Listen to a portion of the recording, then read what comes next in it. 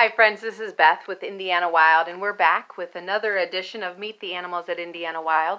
Today we're featuring an animal from Australia, actually from the deserts of Central Australia, and that is our friend here, T-Rex.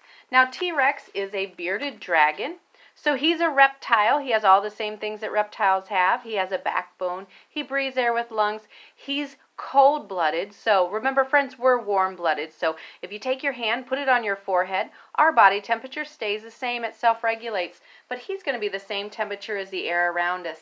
Now, since he's native to the desert, he likes a dry, hot heat. So his enclosure is actually really, really warm. Now, also, he's an omnivore. So that means he eats a little bit of meat and potatoes. Right there, he's got some strawberries, some leafy greens. Now, as bearded dragons, when they get older, they'll eat a little bit more greens. But I'll tell you, this guy, while he likes his strawberries, he likes his leafy greens, his favorite is right here. Those super worms, he loves them. It's a little bit of the predator-prey show, friends. We can only do that, well, until we run out of super worms. But again, he is a reptile. He has a backbone. He's cold-blooded. He breathes air with lungs. He's covered in a dry, scaly skin, and he hatched from an egg. Now, some other features of him. Bearded dragons are diurnal.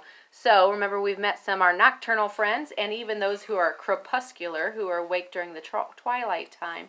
But diurnal means he's awake generally when we are. He's awake during the daytime, and he sleeps at night. There he goes. He's going to get another one of those super worms. You better get him before he goes off the table. Good job. Now, he has some awesome features. You can see his ears right there.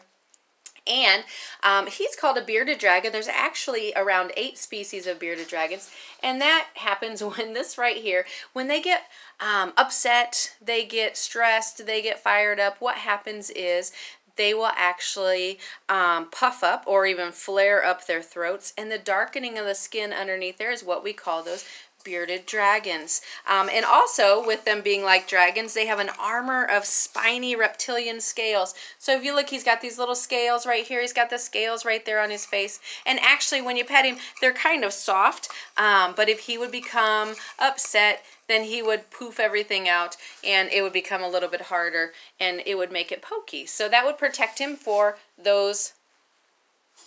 Are you going to get it? He didn't get it.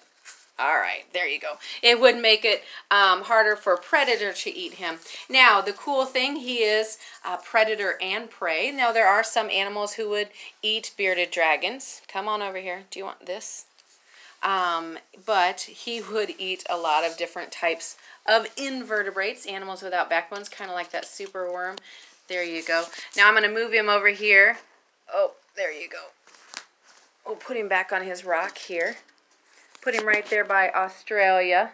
Again, he likes his strawberries and things like that to eat. Also his leafy greens, his bugs, and his insects.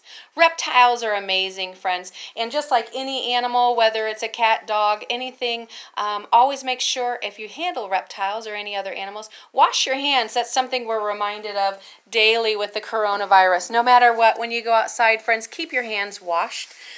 If you can get outside right now, go outside, enjoy the sunshine, take in nature, be kind to one another, and we just hope you have a great day. We'll see you here again tomorrow. Thanks. Remember, check us out on Facebook, Indiana Wild.